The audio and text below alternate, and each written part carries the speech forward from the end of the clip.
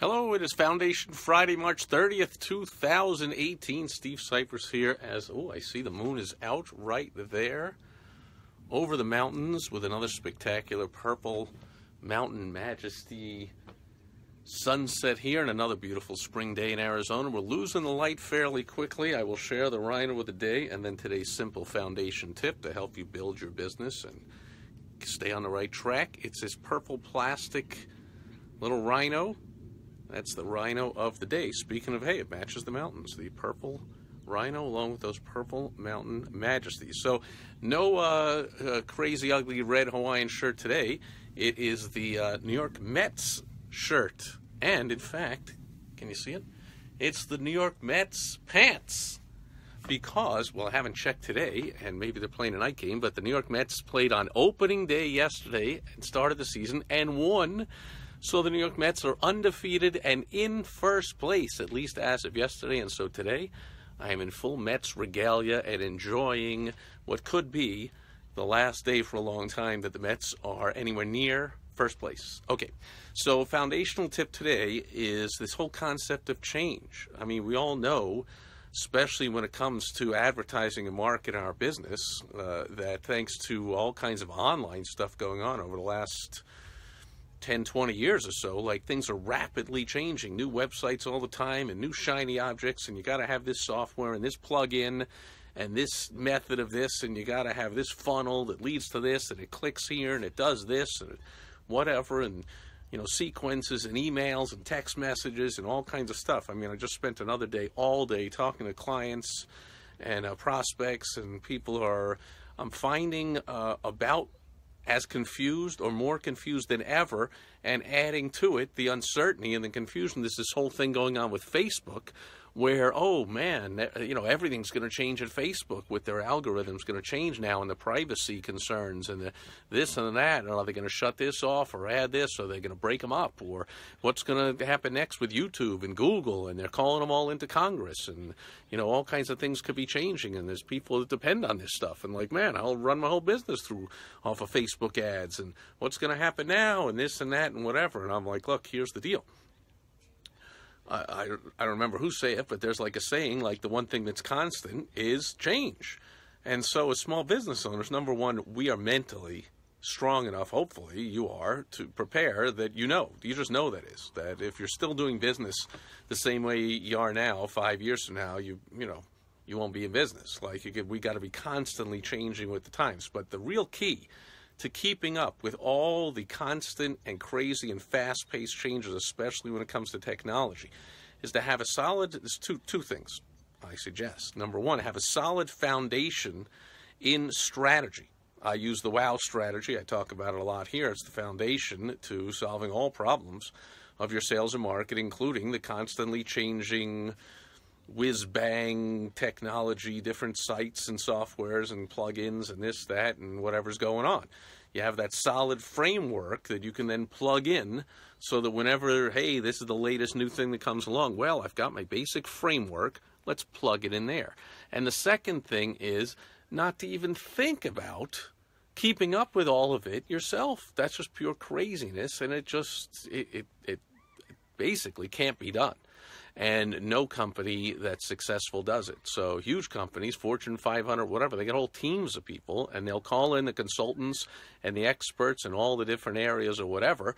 There's no way, can you imagine the CEO of a Fortune 500 company going, man, I got to buy a course on how to, I know the newest thing I'm seeing now, people are talking about live video on LinkedIn. I'm recording this right here on Facebook Live, but I think I'll start recording some videos live on LinkedIn. Well, there's already people selling courses on how to use LinkedIn Live video. Give me a break. Can you see the CEO of what size company do you think? What size of a company do you think it gets to the point where it's comical to think that the CEO is saying, I got to take a course on how to learn all about LinkedIn and LinkedIn video and the newest plugins and software and this, that, and messaging, and I got to learn about Pinterest and Instagram and Facebook and Twitter, and I got to, at what size? Well, you want to think big, and you want to realize that even if it's just you and you're starting out, you're that size. You've got much better things to do, things that will last forever. They're your basic strategy, your basic vision, putting your team in place. That's what outside experts are for. I'm not going to spend 8 hours or 3 hours or even 1 hour going through on a course on how to use the latest website or software or whatever it is. I'm going to pay someone to do it. What I usually do is I will buy the course, I'll give the password to an assistant, and I'll tell them to do two things.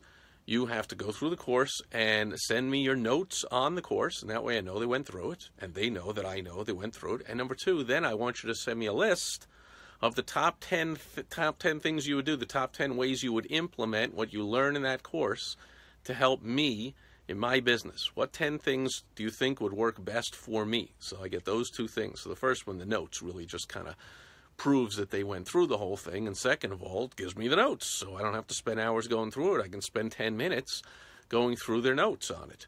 And then second of all, I have them give me a list of what they would do based on the teachings there to help me to market LinkedIn Live video or Pinterest or Facebook or Twitter or whatever the newest whiz-bang, whatever it is. And then if I like what I see and it sounds good, then very often I just say, go ahead. And I pay them to implement whatever the heck it is that they're doing. So I am the CEO. I'm running the business, casting the vision and putting the right team in place. So you get the right experts. And, you know, when you get to a certain size, I mean, I no longer have the vim and vigor of when I was young and wanted to build a big company. I did. I built a big company, and I don't want to do that again. But I had people, it wasn't even me that was finding the experts and the people. I had people that were hiring and finding the teams and training them and overseeing them and doing that. I couldn't, you know, my time has to be better spent running the business overall, casting the vision, putting the overall strategy in place and making sure that everything is working accordingly there. So where do you see yourself in your business? Are you such a doer of the business and so hands-on and so paranoid that you think you have to do everything yourself?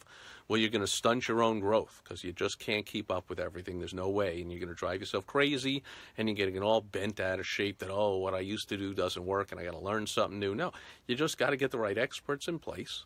And in fact, I spend a lot of my time doing that, is helping guide people into what particular strategies and tactics they ought to use for their business. And then we get the right people in place because these tactics, these websites and softwares and shiny objects come and go.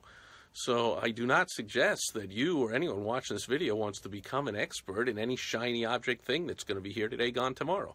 Whatever Facebook changes Facebook is making, for instance, they're going to change them again in 6 months from now or a year from now. So I don't want that. That's not going to be me, and I don't want any of my clients. I don't suggest any of my clients do that either, to become an expert in the inner workings of Facebook, whatever. You hire someone for that. You pay them money. They implement Facebook. They have to keep up with it, them and their team, and they have to run it and do it, and your phone rings, and you get the leads. I mean, and you run the business, okay? So that's my suggestion. That's my foundational tip for Foundation Friday, is make sure you are running the business based on a set strategy. You can make tweaks to it. You have to. You make tweaks here and there, but get the right experts, help you put the right strategy in place, and then figure out what technologies you might even want to think of using, but then you find the experts to check them out, see if they make sense for you, and to implement them for you. And you spend your time directing other people. That's what a business owner does. You don't spend your time learning and doing all kinds of different software. That's absolutely just counterproductive. You'll stunt your growth. You'll never grow to a big size. I don't think you'll ever enjoy yourself. I know when I was doing that, and when I still find myself, if I ever tend to do anything like that, I'm frustrated and miserable. Like, what a waste. I look up from that and I look at the clock and I go, what a waste that was of time. I thought that would be something simple to figure out. Just give it to somebody and go, even if it's just take a walk. You know, there's many better things you can do than get bogged down in the details of the ever-changing world that's going on in advertising and marketing and sales today in your business. And that's it for Foundation Friday. Thanks for being here live. Thanks for watching on the replay. I'll be back tomorrow, and I'll share a story on Success Story Saturday. I'll come to you early tomorrow, so it won't be quite dark. The moon won't be out. The sun won't be set. And I will see you tomorrow on Success Story Saturday. Thanks for being here today. Bye-bye.